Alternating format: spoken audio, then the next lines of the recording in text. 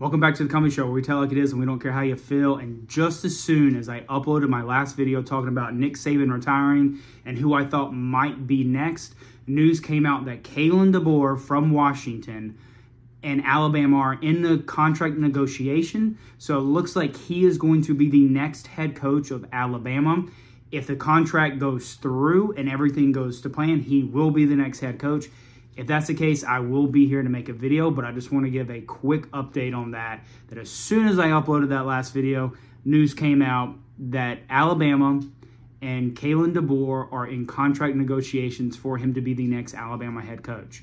Looks like this is going to be the next head coach of Alabama, but let's wait until everything is final, all the T's are crossed, I's are dotted.